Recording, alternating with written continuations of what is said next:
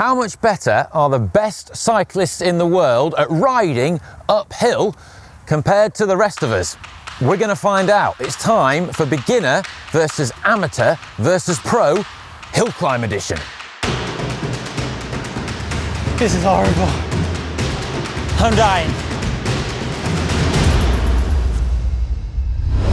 One of the biggest things that separates the world's best cyclists from the rest of us is the awe-inspiring and incredible speed at which they can ride uphill. It's one of the things that captured my imagination when I was younger and drew me to the sport. So in this video, we're going to compare how fast a beginner, a keen amateur, me, and a pro can travel up this hill, the Col de Bannedown. A 2.6 kilometre climb with an average gradient of around 7%, but with pitches of 15% at its steepest. It's fair to say that this climb is long enough and steep enough that many non-cyclists wouldn't be able to ride to the top without putting a foot down. That's our hill, but who are our riders? Here's a little more info. This is Freddie. He's a beginner. He started riding this year, and although he has impeccable taste in jerseys, don't let that fool you. He is a beginner, and rather than an emaciated pro cyclist, he weighs in at a normal and healthy weight of 92 kilograms. I'm taking the place as our keen amateur. I ride a lot, I love it, and although I lack the talent and genes to be a pro, compared to the average person on the street, I'm very fit. So I'm keen to see how I compare to the others. For reference, I'm 68 kilograms. This is Andrew Feather, our pro. Even his name is lightweight. He's a two-time and current British hill climb champion. At hills between 1 and 10 minutes long, he is up there with the world's best. His VO2 max is 81, which put into context is about double the average man, but still rubbish compared to a husky dog, which are typically around 240. Oh, and he weighs just 65 kilograms. The record on this climb is around 5.5 minutes, and yes, that record is Andrew's. But before we set off, we will have a poll. Click on screen and you can vote now to who you think will win in our staggered start race. This is the bottom of the fearsome Col de Bannedown road, 2.6 kilometres.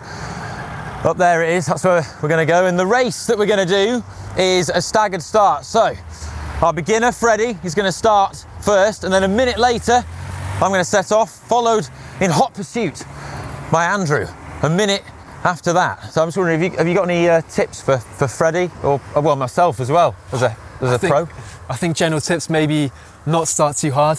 Yeah. And I know that the middle section is quite shallow, so maybe be seated on that section so you can get a good aerodynamic position. But it's a tough climb, quite long, so yeah, good luck both to you.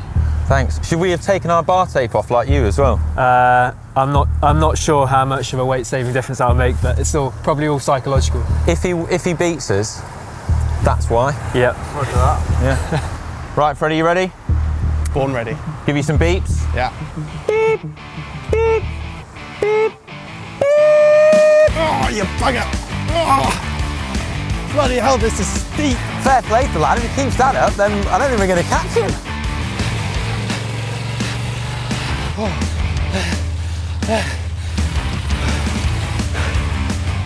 This is horrible. Beep, beep, beep, go! Oh.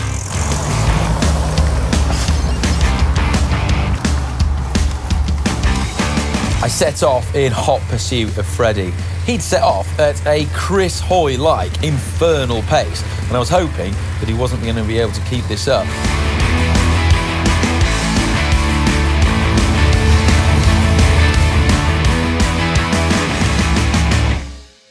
It's coming up to a minute and they're no longer in sight, so it looks like I'm going to have to give myself a countdown and then try and catch him. Beep, beep, beep, go.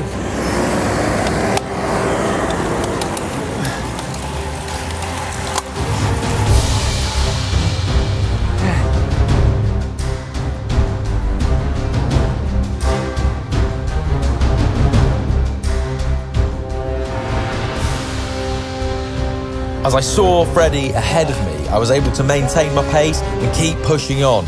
getting out of the saddle as the road ramped up a second time. Jesus wept.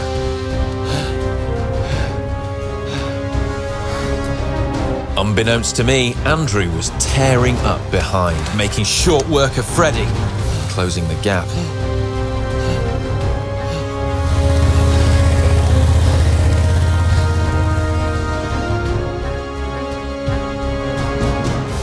Yeah? You catching me? Oh God. Oh, I'm going as hard as I can, averaging over 400 watts. I'm dying.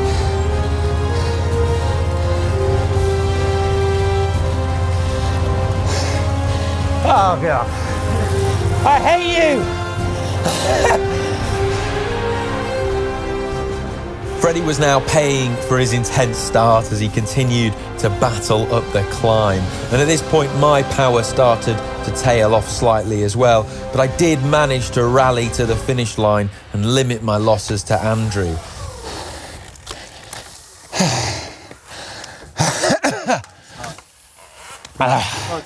It's cold.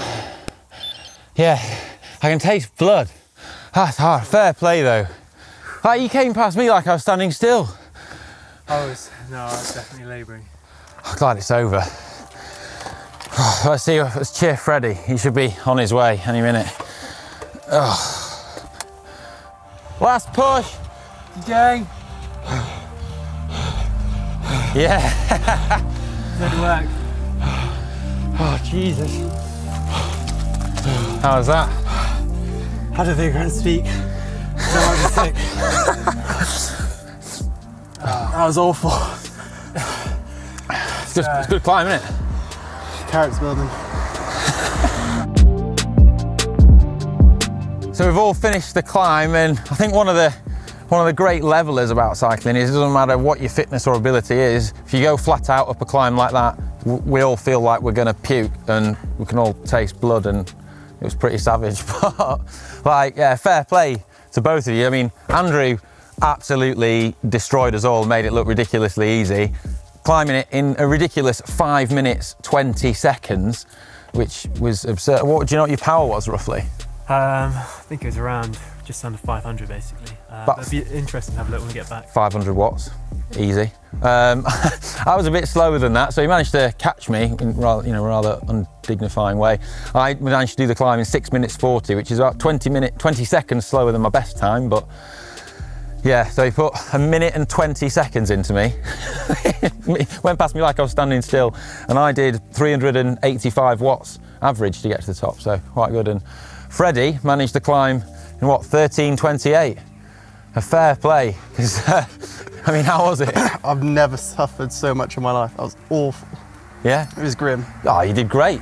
Like, you've never climbed that climb before. Nope. And, you know, fair play. What was your max heart rate as well? 177, I believe. Right. But the speed you guys passed me, I just couldn't believe it. That was just ridiculous. You guys make it look so easy. It's all good. Right, well, thanks so much for your time, guys. Thanks for having me. Yeah.